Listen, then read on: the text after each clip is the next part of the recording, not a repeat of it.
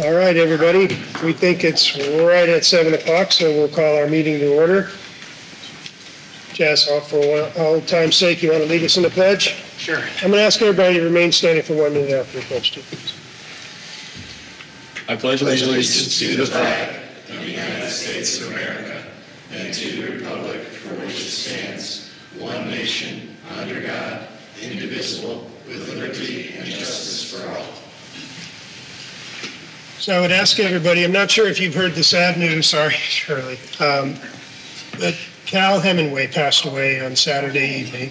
For those of you that don't know, Cal was a long time servant to our community and our education and our kids and our schools and our parents for decades and decades, both on the school board and on the Granby Education Foundation and many, many other roles. So if you're willing, I'd ask everybody just to take a moment and remember Cal and send whatever good energy you can to his family.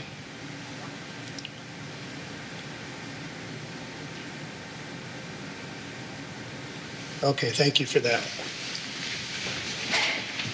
All right, next, before we get to the minutes, we have a proclamation that we would like to present to Chaz Orlock, our student, one of our 2 student reps who's graduating this year and moving on to the next challenges in life, right? Yeah. All right, so come on down. I'm going to read it, and we'll take a picture with the board. And Mom and Dad, you come up, take whatever pictures you want.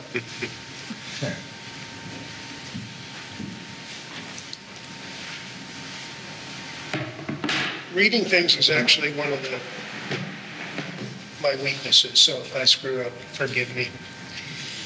So I'm just going to read the proclamation. It comes from the board, and it says, whereas the town of Granby recognizes that Charles Chaz Orlock served as student liaison to the Board of Selectmen for the past 2 years, and whereas Chaz Orlock's ability to balance academics, sports, and school activities while also serving as an active member of the Board of Selectmen is admirable and can be witnessed through the following.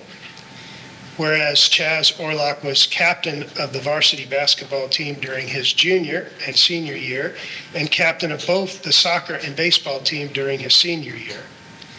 And whereas Chaz Orlock is a member of the National Honor Society and took on microeconomics as an independent study and sat for the microeconomics AP exam, we're going to ask you to do a presentation on that tonight. Sorry to surprise you. And whereas Chaz Orlock is class treasurer for the class of 2024. And whereas Chaz Orlock is a referee for youth soccer and volunteered for the 2023 Empty Bowls event at the high school.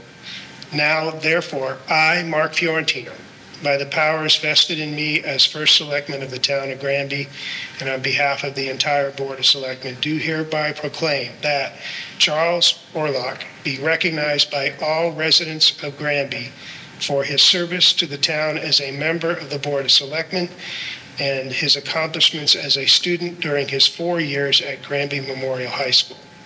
And it's signed and dated this 3rd day of June, 2024. Thank you, Judge. You did a great job.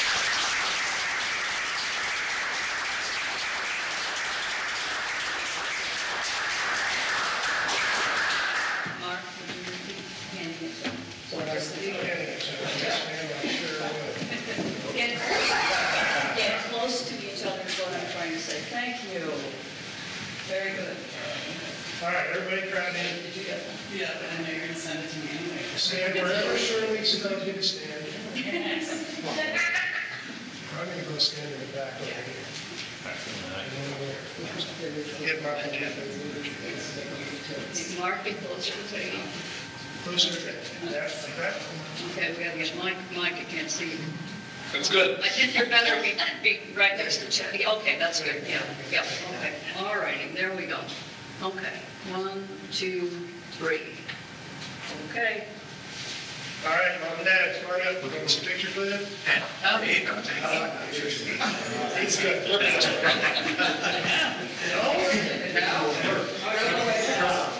Dance fast. Go back. Oh, I'm sorry. The next gym is just a little coconut. Thank you. Yeah. Hand it to him.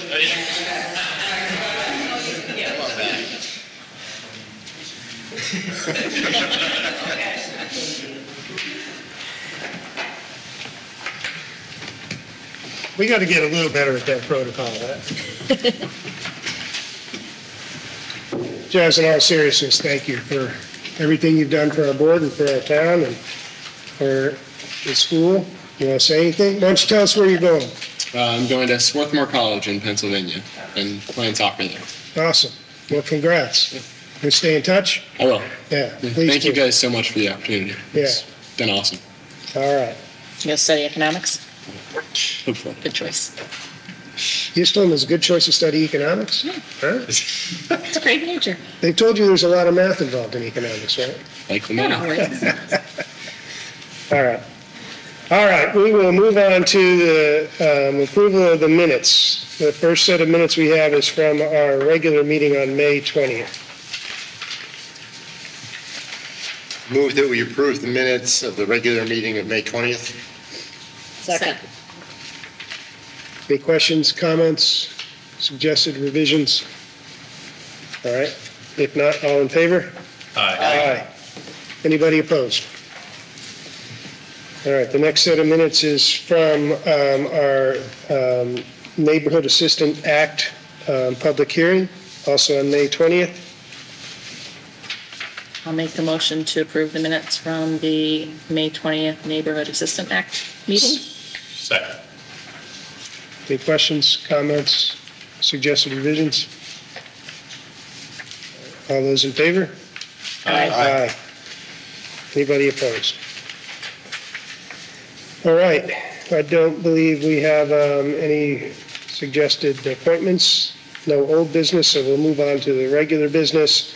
The first item is a presentation from our School Projects Building Committee Chair Toby Proctor, and Mark Migliaccio, you're welcome to add anything you want. Catherine, you have okay, so come on up, Toby, to the podium, and thank you for coming. Just a reminder for everybody, this is kind of something we started this year. We're asking our various different boards and commissions and committees to come and tell us what you've been working on, what you see coming. So have at it. Thank you very much. And thanks for having me. I'll be, next slide, please. Toby Proctor, 2 Silverbrook, North Granby, Connecticut. Today we're just chatting a little bit about the school building committee, which has been actually surprisingly up and running for 4.5 years at this point. As you know, we did a townwide bond referendum in June of 2019, and we, at the time, the manager, John Ward, gave us this charge, which essentially tells us that we were created to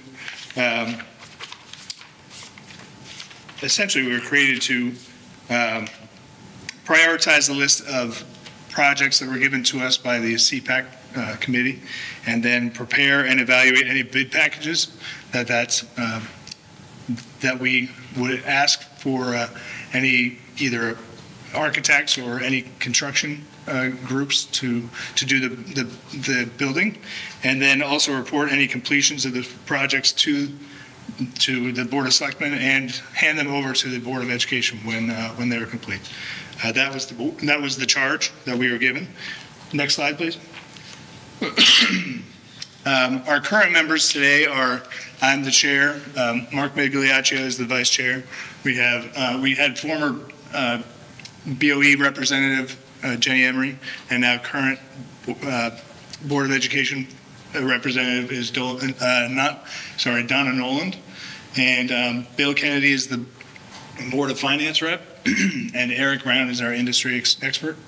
And then our ex officio and professional advice members are as follows. Sherry Burke is our superintendent of schools. Mike Walsh, town manager. We have Mike Dunn, who is the principal of GMHS.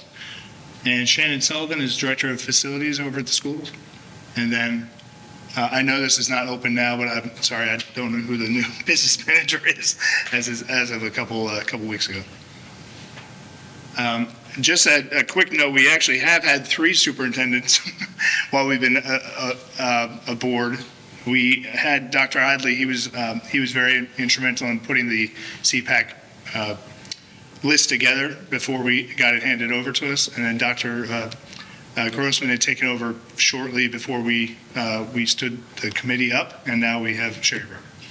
And then we have also had 3 town managers at the time as well, and 2 business managers. So we've gone through a whole fun bunch of folks to re-educate us and guide us in the way at the same time. Next slide, please.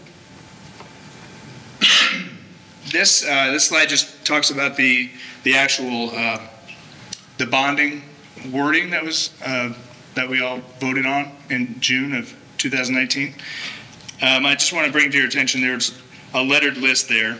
The science, career and technology education spaces, performing arts facilities, library and media center, kitchen facilities, athletic fields, and then infrastructure and systems at various campuses. I know this is written relatively broadly so that we could fit a whole bunch of stuff in, so I think that actually fit the bill for what we got. Next slide, please. So what we did get was a list of, this list was created and compiled by the CPAC committee. And I apologize if the look is a little weird, but that's exactly how I got it. So I typed it up exactly how I have it and how it was handed to us. So as you can see, I have not put any associated estimate of costs or what we estimated to get reimbursed from the state. At this time, I wanted to make this a bit more broad conversation about what we've done over the last 2 years, instead of actually going by exactly what we have spent and how much money is left.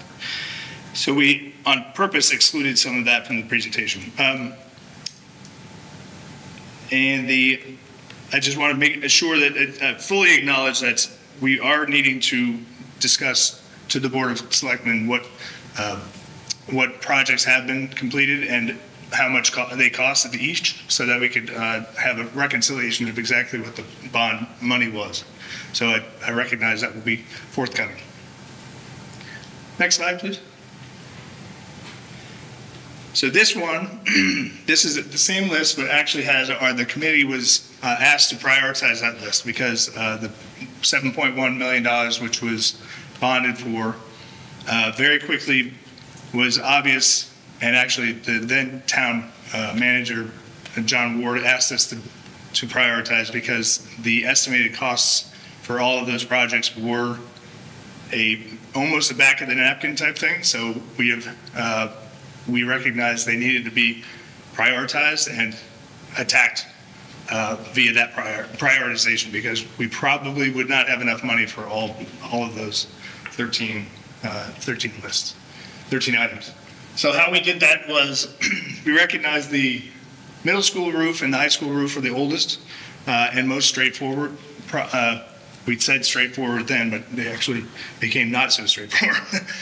Middle school roof was at the time was 26 years old, and the high school roof was 19 years old. And I'll get back to the timing of that in a second, but that was why those were 1 and 2. Number 3,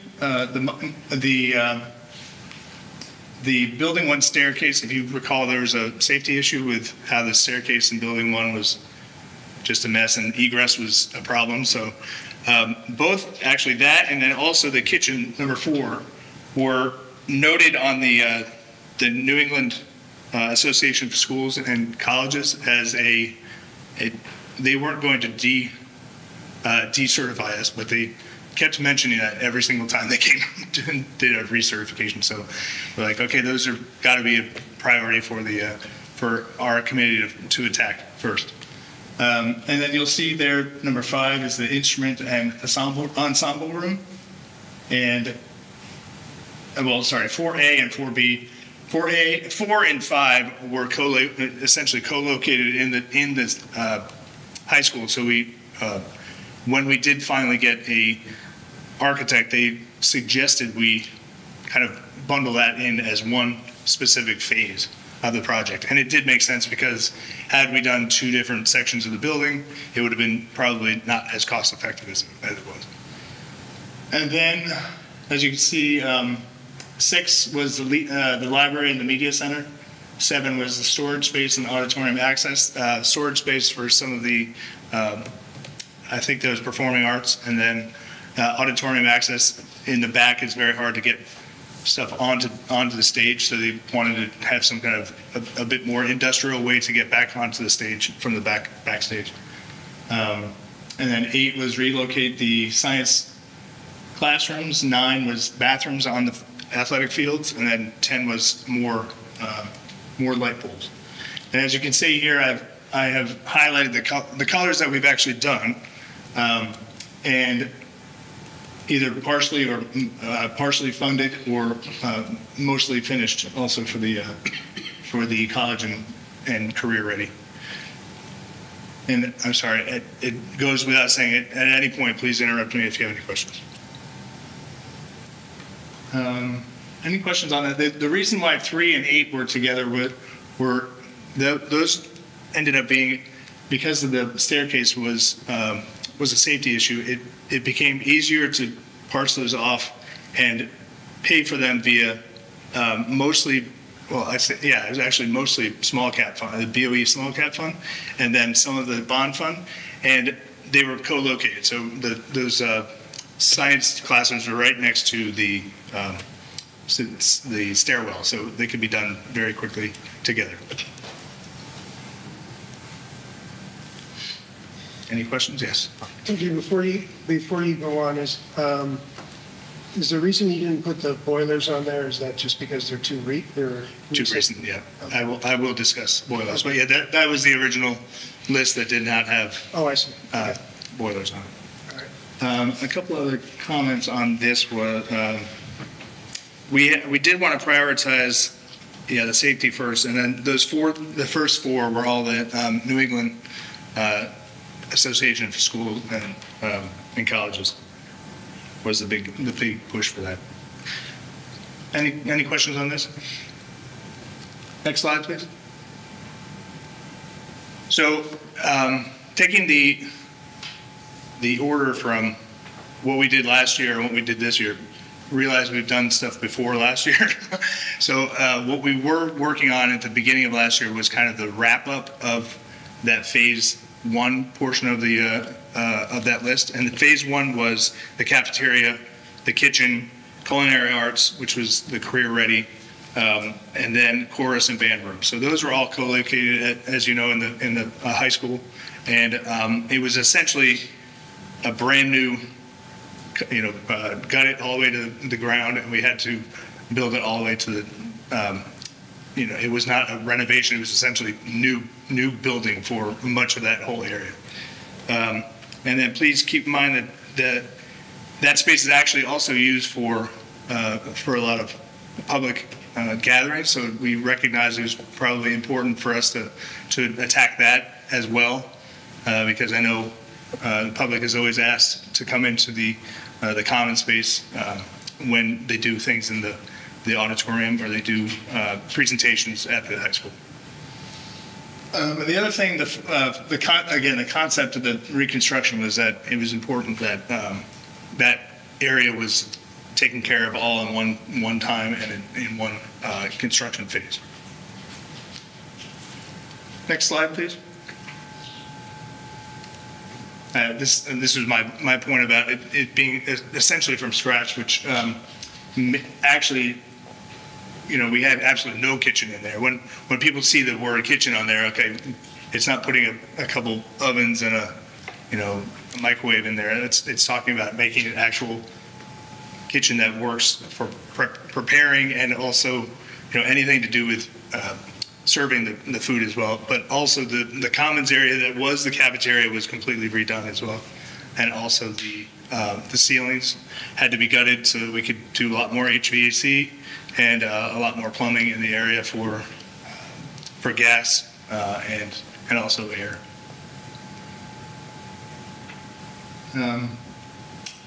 So this next part is about the high school roof. The next portion of the process that we were working on last year was the high school roof. A little history here was that to us, the high school roof in 2022 was at that point now 21 years old or 22 years old. But for the state, because and someone can explain this a little bit better than I can, but because our Board of Ed did not sign off on it 16 years ago, the state thought it was only 16 years old, so we were not allowed to actually put forth a project request for this into the state.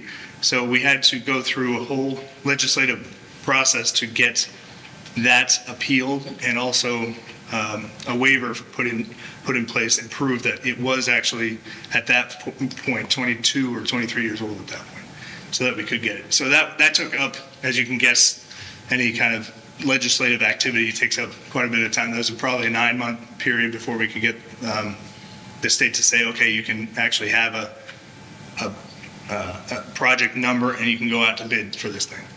And the other problem right in 2022 was that, as we all remember, the supply issues because of COVID was ridiculous at this point. What we thought was originally going to be about $2.1 million.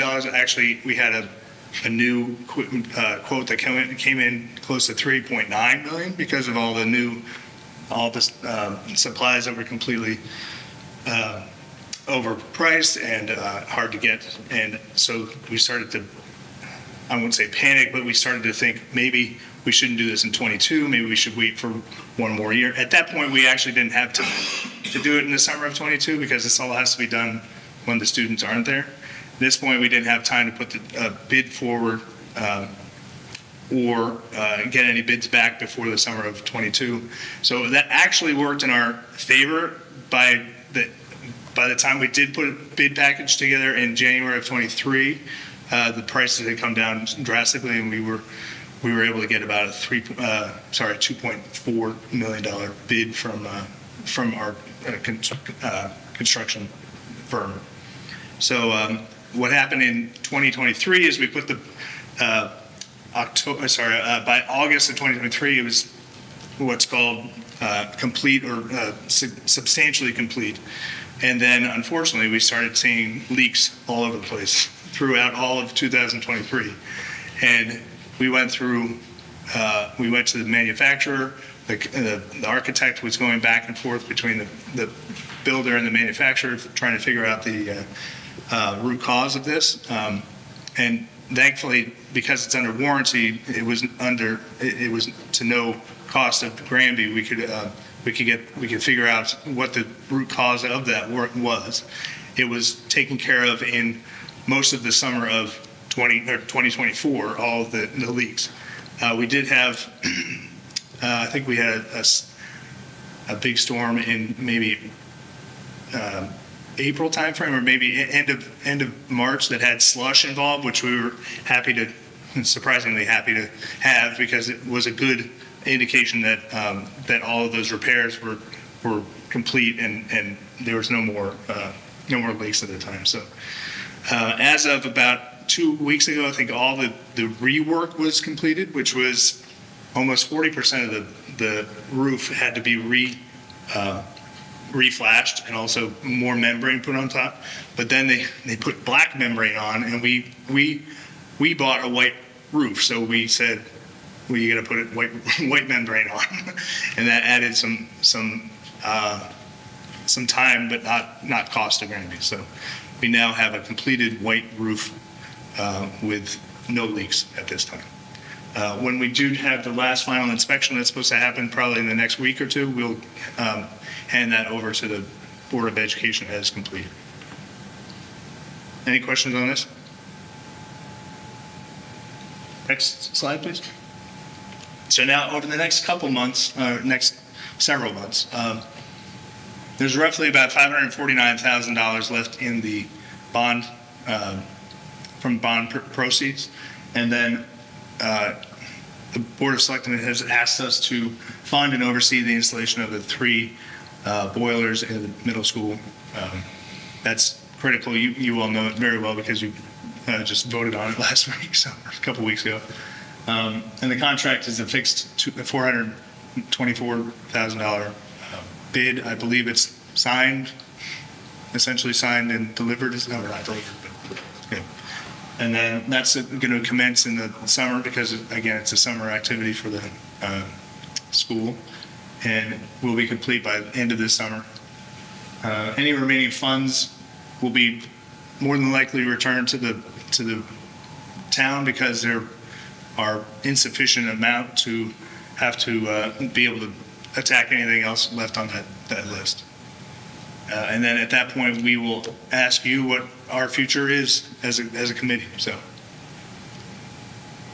any questions for me on that? Is that the last slide? Yeah. So we'll go up and down.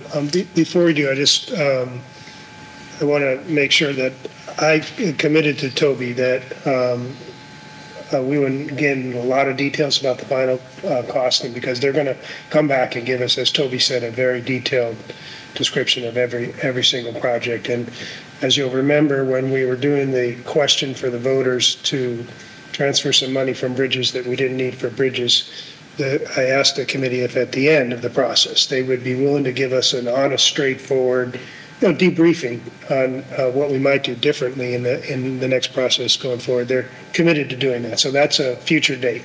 And having said that, does anybody else have any questions or comments? So there were projects listed on the original bond package that weren't done.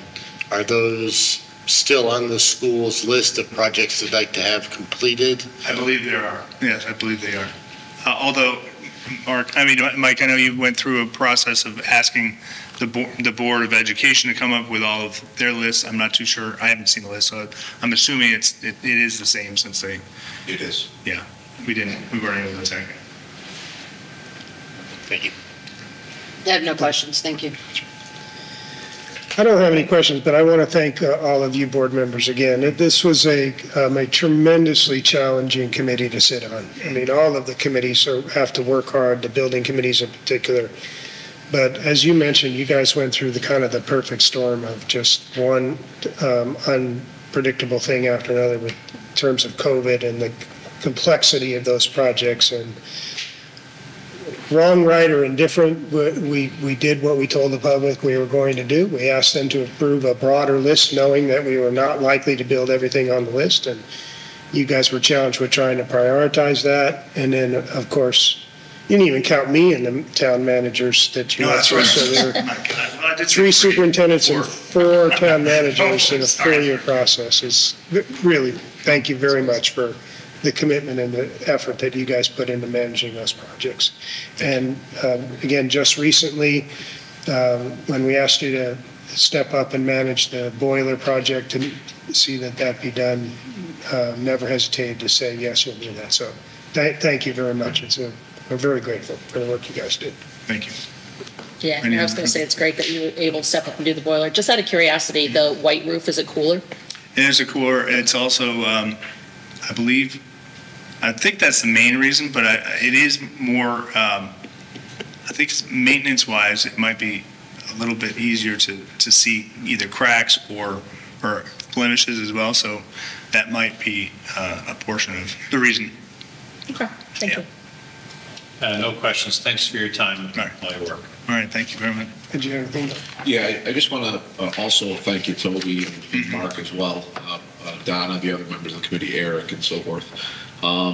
The boilers were important to the Board of Education, and to see the work that you did on the high school roof was also yeoman's work. This is a good introduction. I'll just make a minute or two comment.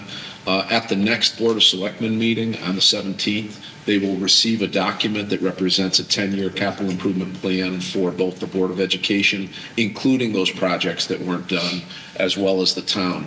It's a total of about $78 million, and it's a process that should keep pace with the upcoming budget. I know we just settled the budget, but it'll just be, the next few months where we're into the fall again and starting again. It's that quick.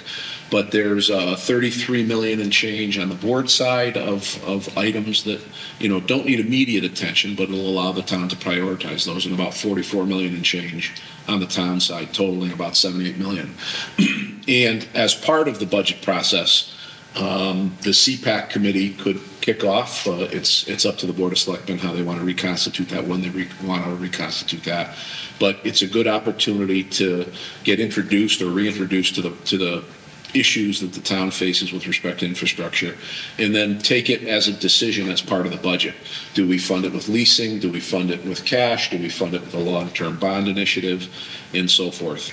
It's more of a process oriented solution. And, I want to thank you, Mark, the other members of the board for, launching it, if you will, and we'll see how it endures over the fall and into the winter. Oh, thank you. Thank you very much. Anything, Mark?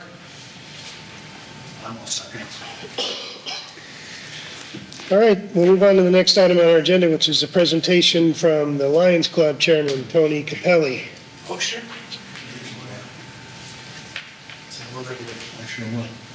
Thank you, Board, for giving me the opportunity to talk about something I love, and that's the Granby Lions.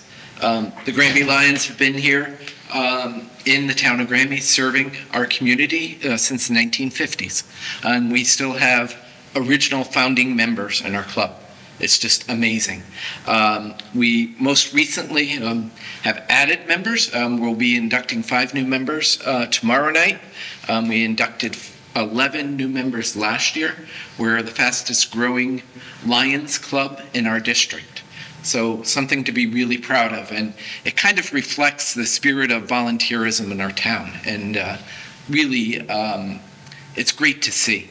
People come out to our fundraisers, they always have nice things to say. One of our members just said to me that Lions make serving fun. So that's really what we strive to do, and that's the nux of what we do. I'm going to list some of the things and some of the projects that we've been doing over the past year, but it's really, we're Granby-centric, but we also know that there's need outside of our community.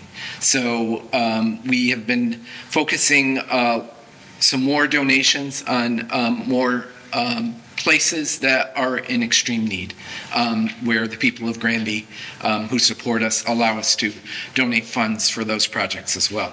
In particular, there was a project called Boots with Care, donating boots and socks and gloves to the homeless in Hartford. So the Granby Lions made a donation to that, and we sent members down to help distribute to that need in November.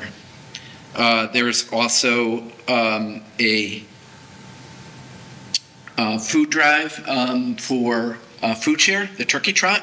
So Granby Lions collect turkeys in front of Geisler's, and we send that to Food Share. So that's another way we're serving our greater community. We donate to where there is need for disaster relief. So Lions is an international organization, and especially if there's need within the United States, if there's a tornado, a hurricane, they call all the Lions clubs and say, what can you do to help make this, better for the people there? And the Lions is able to distribute their funds very, very quickly. So we're one of the first people there with funds to be able to help the community right away before maybe some other funds come in from the government and other sources. This fall, we kind of partnered with the American Legion, which was new. We had a cooperative collection of toys for the Connecticut Children's Medical Center. And we also brought in Amazon. their warehouses, and they collected toys for us. We wound up with over 1,000 toys, priced at over maybe $15,000 was our estimate, that we brought to the Children's Hospital.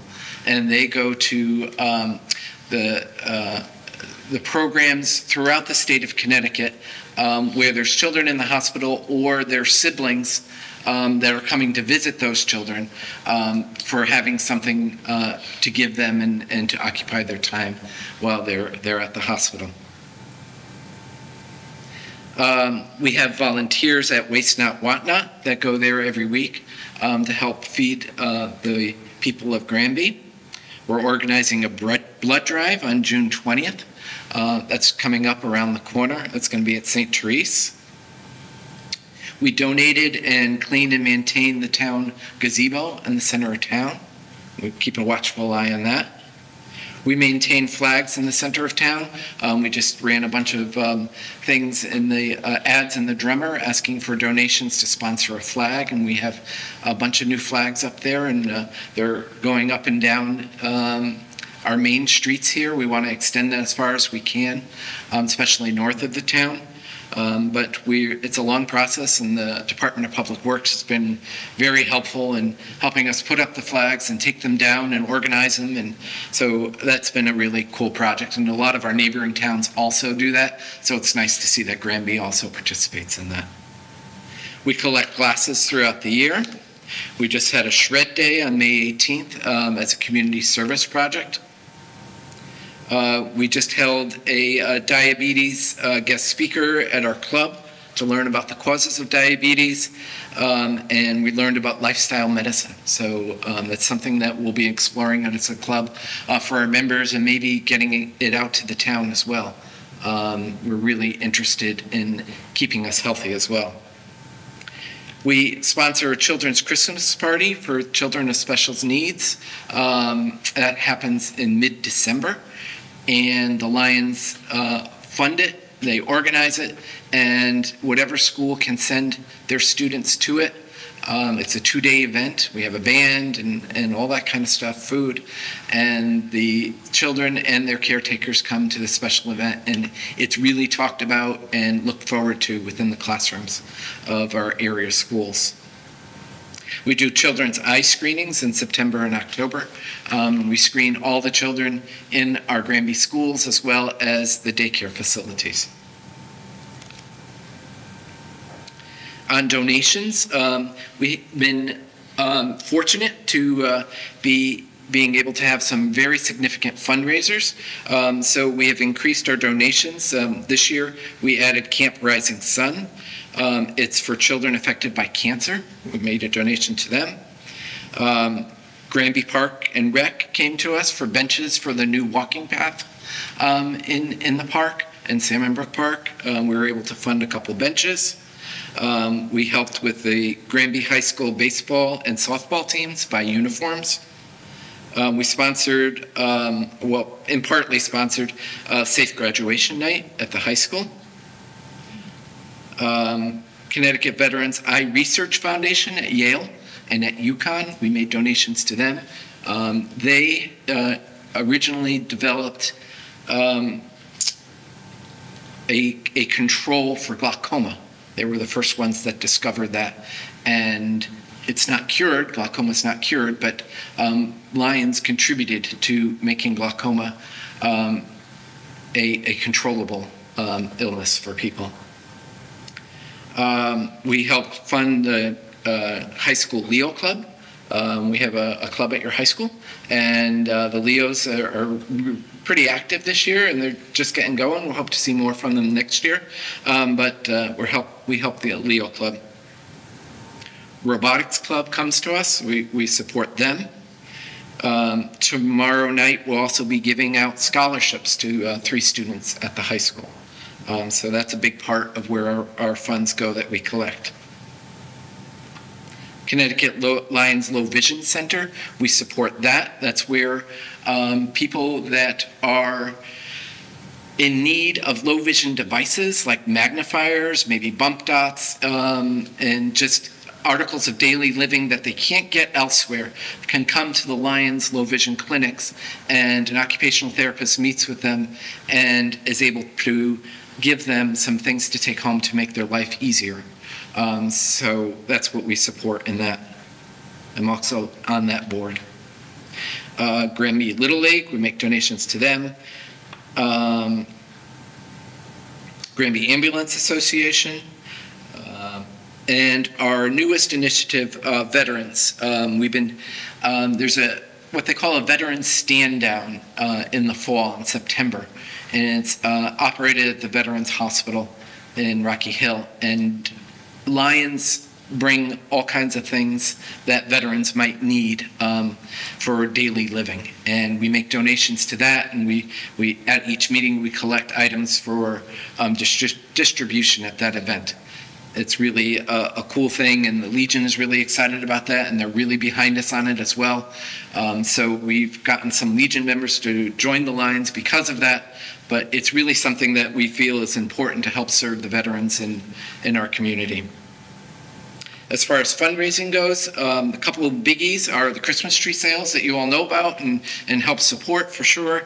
Our other big one was the Mother's Day hanging basket sale. That's another really big event. We also have a golf tournament coming up. We have a birdseed sale, Easter candy sale. We do things like sell hot dogs in front of Geisler's for donations, and we might go to the baseball team, the yard goat game, and work there for donations. So there's a lot of different streams of income that come into our club, and it all goes out. So whatever comes in goes out, and in this year's donations, we took in as much as we gave out. So and plus all the services that we provided. As far as club administration, we're recognized throughout the state as being an excellent Lions club. Our district governor is coming to our meeting tomorrow night. Every time we go to an event, oh, Granby Lions, we hear such great things about you. So it's really great to be part of such an active and growing club.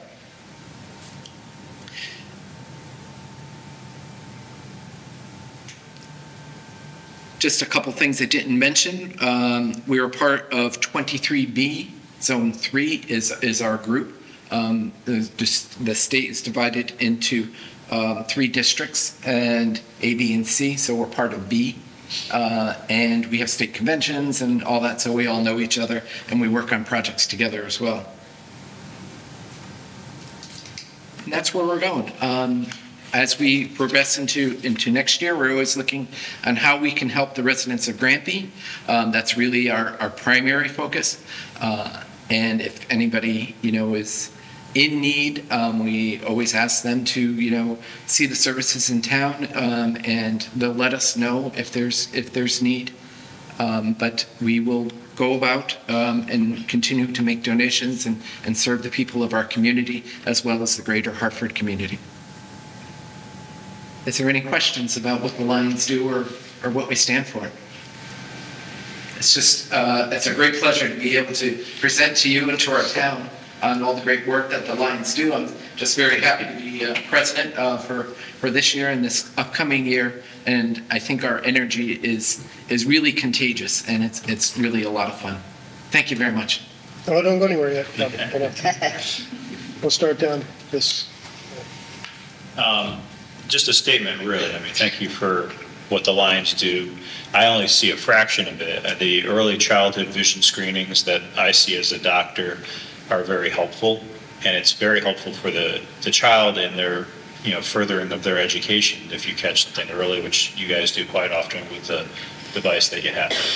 Yeah, that little machine is really great. Yeah, it's very much easy to use. And yeah, it's terrific, and like I said, for that kid, it can change their educational trajectory for sure if you pick up a vision problem that early. So, and it's always surprising to us. We always find some. Oh, Well, but yeah, thank you for all you do. Thank you.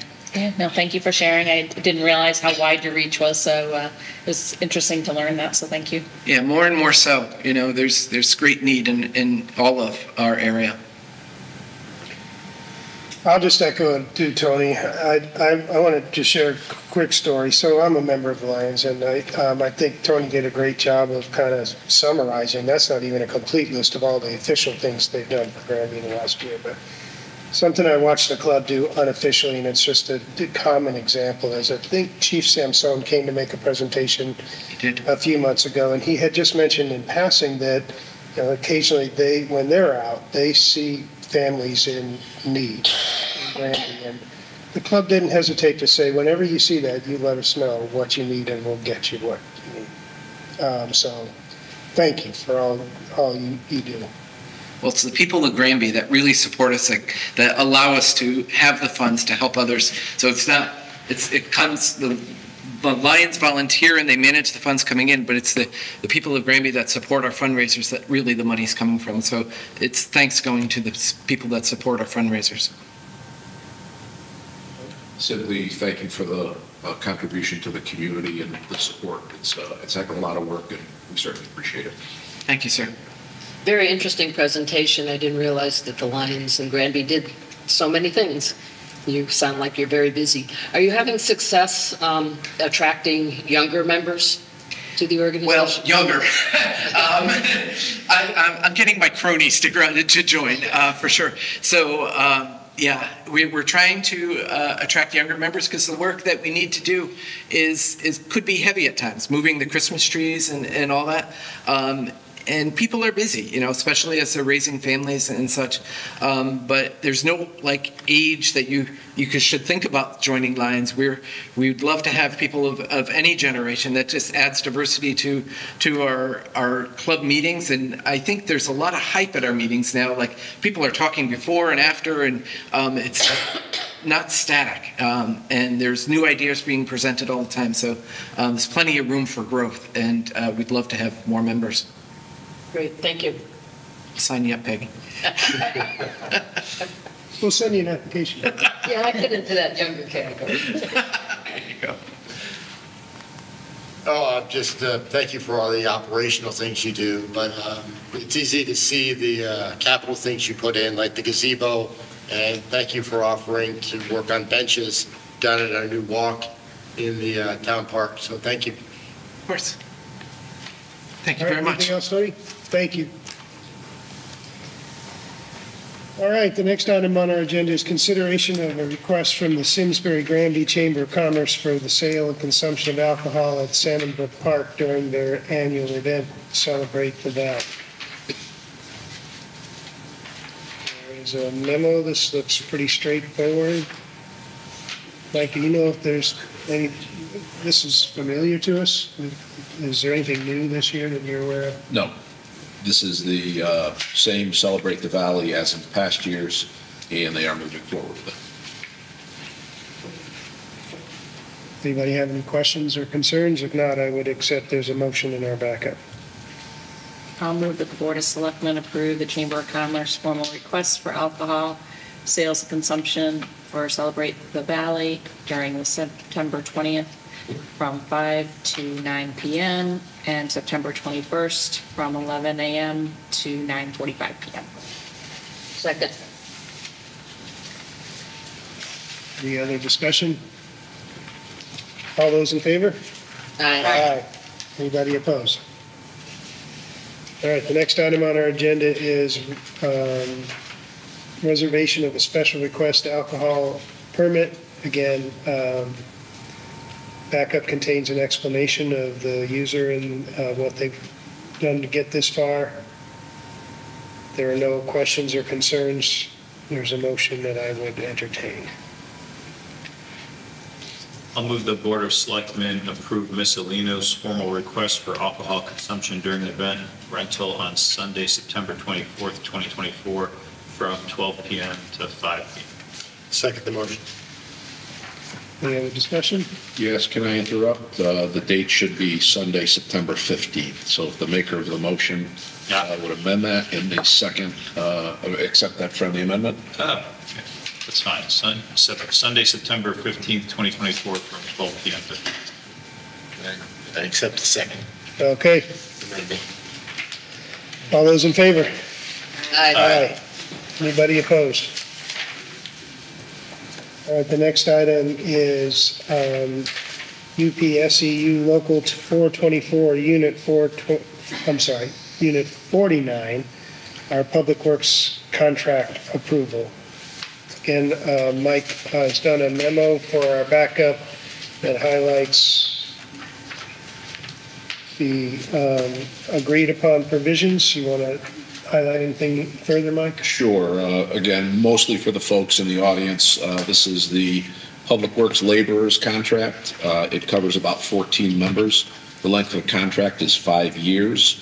The salient points are the PPO insurance plan, which is extraordinarily costly, will no longer be offered, ceasing on June 30th, 2024.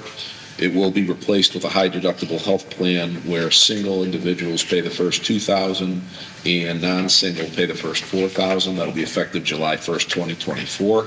That should see our medical costs be driven down substantially. The high deductible health plan premium will be a flat 15% across the board through the life of the contract. The town will cede for the first 2 years 100%, and then in year 3, 75%. Year 3 and 4, I'm sorry. The contract expired June 30th, 2023. The initial negotiations were not productive, so the State Board of Mediation and Arbitration assigned mediator Sean Lennon to assist, and that resulted in this agreement. We negotiated this contract in compliance with MIRA, which is the Municipal Employees Relations Act. That means once the bargaining units ratified it, we have 14 days to get it to you. You don't need to act on it tonight. You have 30 more days, so you can, if you wanted to, this can go through July 3rd, 2024. There's a proposed motion, and I just, before the board acts on it one way or the other, I want to thank Finance Director Kimmy Chang, HR Director Krista Schaefer, and then Management Analyst Betsy Mazzata, who helped in the negotiation of this. And finally, I want to offer thanks to the folks from the bargaining unit. It was productive and professional once we got down to the negotiations. Their contributions as hardworking public works laborers should not be missed by this community. Anybody have any questions? I just had one. Just out of curiosity, on the holiday schedule, doesn't the town employees have Juneteenth off? They do not. They do not? No. We maintained that 13 holidays, there are 11 listed, and there are 2 that are up to the employee to take. Okay. And the discussion was, can we have a 14th holiday? And the answer was no. We'll stick to 13. If you want to swap one out for Juneteenth, you can. Nobody chose to, so we've held the line at 13, and there's some flexibility with 2 floating holidays. Okay, makes sense. Any other questions? Comments? I would echo Mike's comments about our Public Works team and the bargaining unit. Very grateful for their willingness to sit down and work through these issues. If everybody's comfortable, I would accept the proposed motion.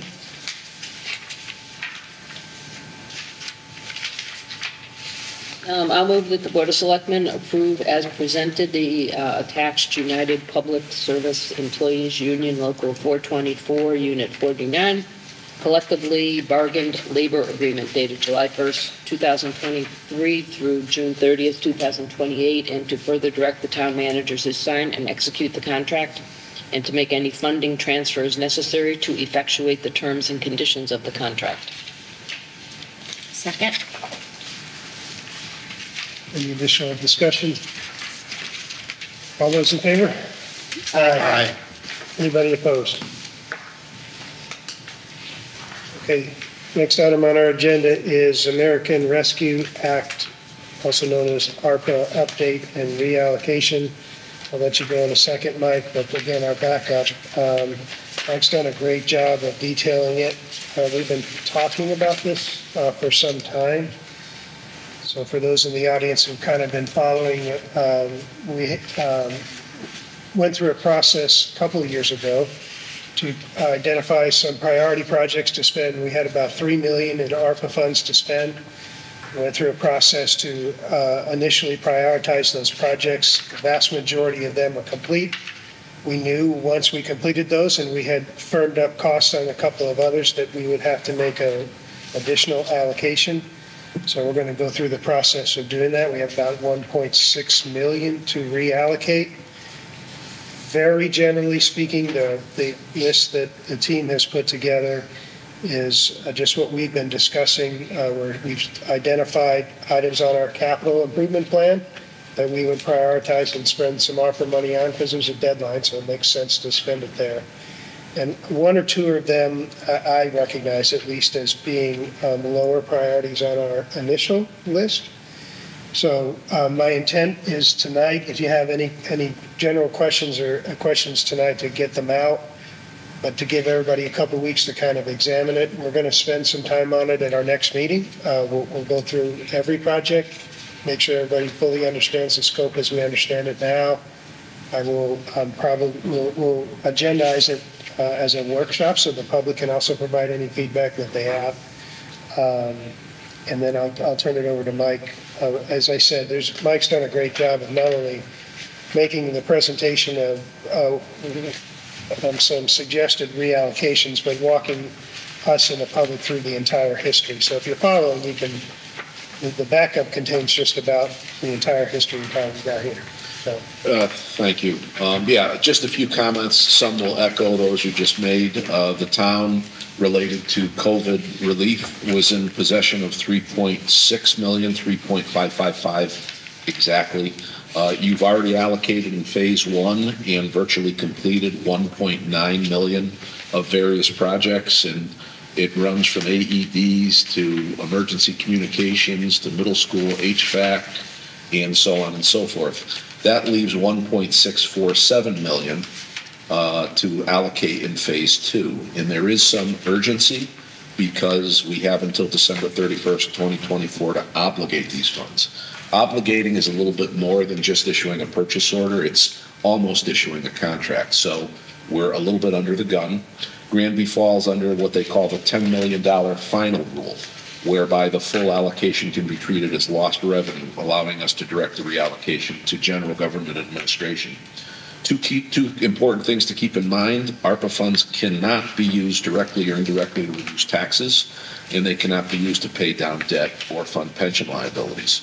So phase two projects, which are being put out to you for digestion and then perhaps for public comment, include technology investment focusing on replacement of old technology, some audio and visual equipment to enhance the resident experience, consultants to work for various town development projects, a considerable amount of capital items, about 2/3 of the 20 or so items related to public works, park and recreation, police and library capital items that will check off the 10-year capital plan once they're done.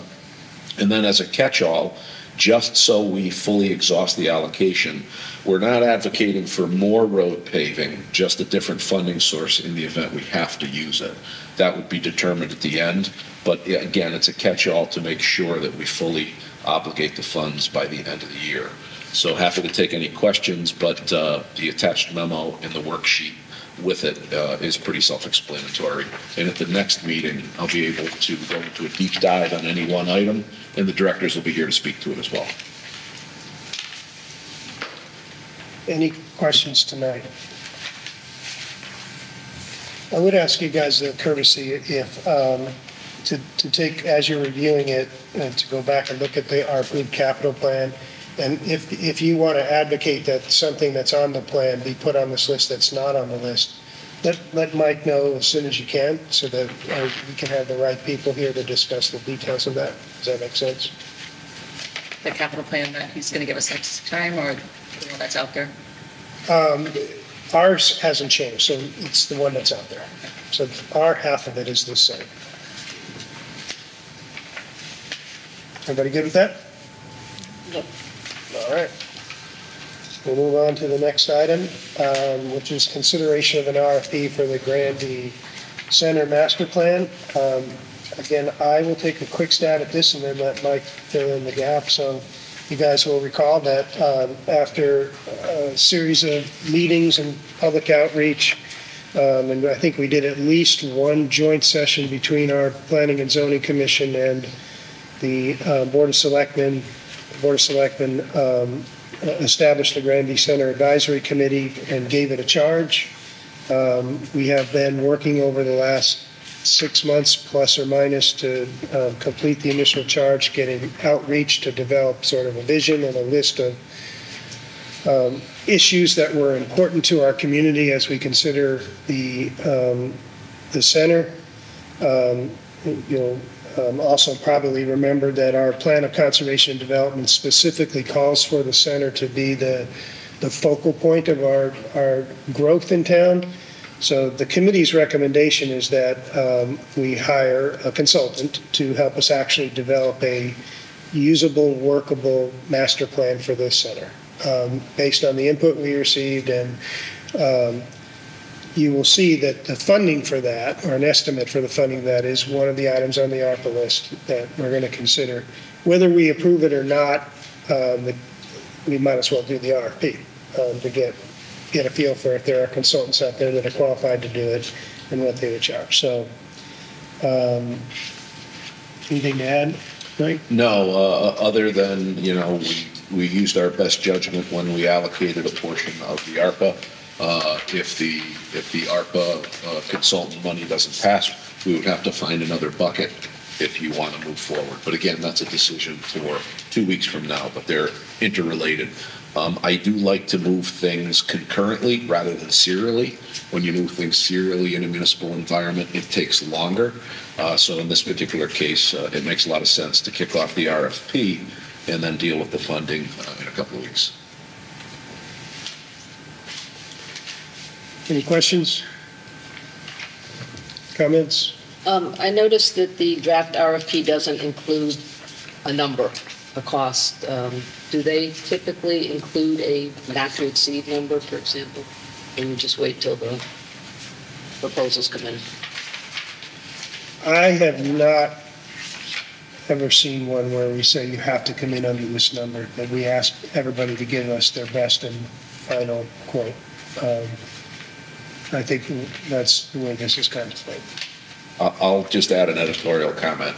Too often, sadly, I see the consultants come in and say, how much do you have? So to the extent that we don't set a budget, I think it's better for the integrity of the project. Good point. That's good. Okay.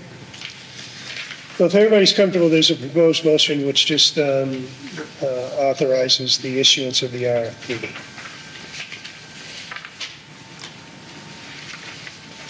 Anybody willing to make that motion? I'll move that the Board of Selectmen approve the issuance of an RFP for the Granby Center Master Plan. I need a second. Second. Any other further discussion? All those in favor? Aye. Anybody opposed? All right. Next item on our agenda is our town manager's report. Take it away, Mike. Few items to pass along. In the package dated June 1st was a 4-page management letter. I won't go into the specifics, but there's a few items I want to highlight for those that are listening at home. You had before you today the Public Works contract, and previously you had the dispatcher's contract. In the next meeting 2 or 3, we will be sending you the settled police and town hall labor union contracts. I want to thank my partner over there, Scott, who successfully handled the town hall labor negotiations. We're simply exchanging the red line versions. We're waiting on the ratification. Once we pull it all together, we'll have those too. Much like the other settlements, there are at-market labor increases in there for the employees, but the important thing is we converted the full town over from the PPO to the high deductible health plan, and that will help tremendously moving forward. I'm working on a Payne's refuse collection contract extension. I've invited Payson to benchmark our energy usage and suggested sustainability opportunities. I had the opportunity to meet with Catherine DeVinny. She's the West Hartford sustainability employee on energy strategies. So I'm getting excited about that. As we start to clear the deck of things that we're working on, we'll do some, what I consider smart things to work on energy and bring some, our Conservation Commission together and see where they want to go. Abby wants everybody to know that the proposal for Freshies is out. It was posted in the Hartford Courant, and RFP was distributed directly to 12 interested parties. Mandatory site visit for respondents on June 6th at 9 a.m. to tour the building. Proposals are due July 10th. The building official issued the last 2 permits for the Station 280 development.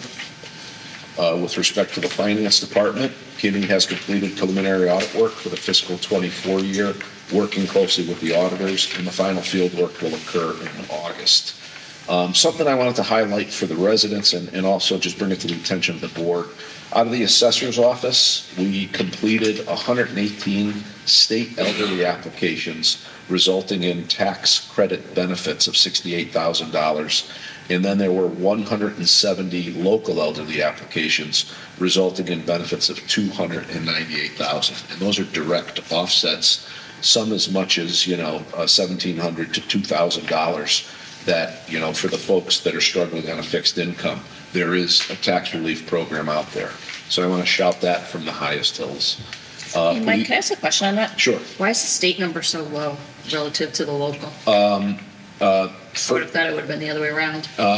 It's actually an extremely generous program that the town of Granby has on a local basis compared to the state, which is also income based. But Granby's income, I believe, is significantly higher. They go over and above the state program. Got it. Okay. So generally, if you're on the state program, you're eligible plus many more for the Granby program.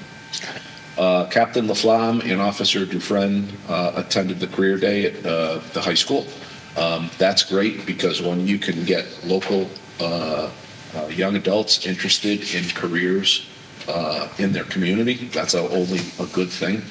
Public Works is preparing for the road overlay program once the money becomes available. Library, grateful to have a group of community members. This is from Amber, that volunteered to support a strategic planning initiative, and the group consists of a mix of adults, teens, parents, board, and staff. And then finally, out of Sandy Yost's area, Human Services, Youth Services, Parks and Recreation, Senior and Social. The waterfront opens on June 15th. Daily hours are noon to 4. And our own Terry's and Nikki was honored with the Thomas R. Monahan Award. The award is the Coaches Association's highest award to professional educators from within the various CIAC and other gatherings. It's presented annually to the member of the education profession who has made significant contributions to high school athletics while exhibiting the qualities of leadership, integrity, and professionalism. So shout out to Terry, making Granby look good. Thank you, Mike. Any questions? I have one, Mike. If you don't know the answer to this one, but can you report back to us? So back on the LD benefits for the tax benefits, do you have a sense for how that compares in previous years, the number of people? Very similar. Sue Altieri is bringing me up to speed. And I walked around thinking my previous town had the richest benefits, but they are more generous here in Granby. So the numbers are fairly consistent year over year. I'll try to dig some history just to see if maybe a few years ago they were different, but I sense it's pretty consistent around 170 and around 300,000 for the local option. Okay. Yep. The reason I ask is I know our Commission on Aging and then there are a couple other individual volunteers spent a tremendous amount of time about a year ago putting together a brochure and promoting that benefit to make sure that seniors understood that it was available. And I just wanted to see if it had an immediate impact. That's the reason I asked the question. Anything else? All right, we'll do a quick first selectman report, just two things. I want to say again, I'm always proud of our town, but how proud I was of our Memorial Day parade. Most of the towns around us canceled because of the rain. We estimate that there were 1,000 people, plus or minus, who came out to honor our veterans and to offer their support for those who have given the ultimate sacrifice. And I'm really glad we did it. I'm glad we didn't cancel it and push through. And, just something my wife Crystal said to me later in that day. She said, you know, those people didn't come out to see a parade. They came out to honor those who have served and sacrificed for our country. And because all of them, most of them, followed us down to the cemetery and listened to the speeches in the ceremony. So if you weren't there, it was a tremendous moment where the band had to go home because their instruments were getting wet. So we thought we were going to have to cancel singing or playing the national anthem. And somebody in the crowd just said, well, we can sing it. And literally the citizens of Granby sang the national anthem in the pouring rain. It was really cool. I'm very proud of our town. And thank you all for your contributions, and to the Legion and the Lions and the others who worked hard to make that a success. And then just very quickly, just a reminder, we'll push it out again through the notification system later this week. We have our next open house next Monday, 2 sessions, 1 in the morning, 1 in the evening. I think Fred's joining me in the morning and Kelly's joining in the evening. So just a great, no agenda, come tell us what's on your mind, ask whatever questions you have, opportunity. So that's all I had. We'll start down here. Mark, any report? No, nothing for me. Thank you. Peggy? Just a shout out to the music department in the school system. I went to Jazz in the Park last Friday or Thursday, and there were presentations by the Wells Road Jazz Band, and then the middle school jazz band, and then the high school jazz band. They were awesome, and there was a nice crowd there. It was a beautiful night. It was a great event, so I hope they continue doing that. Awesome. Nothing. I'm just echoing what Mark said. It was pretty impressive, and always makes me proud of Granby when everyone started singing the national anthem. So it was great. Yeah, you're up. All right, so first things first, the seniors are graduating this Friday. And so graduation is at 5:30, I believe. And after that, we will have safe grads. Wait a minute, you believe? I gotta make sure on that. He'll get back to us. I'll get back to you. And after that, we'll have safe grad. Thanks to everyone and every business who donated and was involved. And then Thursday, we'll have the top 10% luncheon for the seniors. And then I just wanted to say thank you guys so much again for welcoming me on this board for the last 2 years. It's been really incredible, and I've learned a lot. So thank you. So despite graduation taking up a lot of everyone's focus, there's still been a lot of success on the sports front, as boys lacrosse is still going. They're in the semifinals. They're going to play Summers on Wednesday, which is going to be a very hard-fought match. Also, the Halo Awards for the play this spring, the musical this spring saw Luke Ranikar win the Best Supporting Actor, and also our set managers, Ali Dobert, Michaela Munson, and Riley Kuster, were all recognized for their excellent work and great success in the musical this spring. Awesome. Thank you. Do you know what the Halo Awards are? No. The Halo Awards are like the Emmys for Connecticut. That's awesome. We won 2 of the things for all of the schools in Connecticut. So really good. Yep. It's awesome. Any questions? All right. Thanks, guys. Good luck. I'm going to count on you checking in. You're coming back, right, Ben? Are you helping to recruit somebody now to sit in the chair next I year? don't know the system. I think it's partly done, but partly me. I don't know. You'll be asked. All right. Well, we're going to tell you the system. Go out and recruit somebody to replace you. I will. I'll find a good junior. We want someone in that chair when you guys come back. I will. All right. All right. Next item on our agenda is public comment. Well, I don't see anybody on Zoom from the public. Anybody here want to address this? Questions, concerns, comments? All right, we'll close the public session. We do have a need for a brief executive session to get an update on a collective bargaining issue. So I would ask for a motion to take us into an executive session to include the town manager and the board. So moved. Second. All those in favor? Aye. Aye. All right, we're ending our regular session. Thank you, everybody.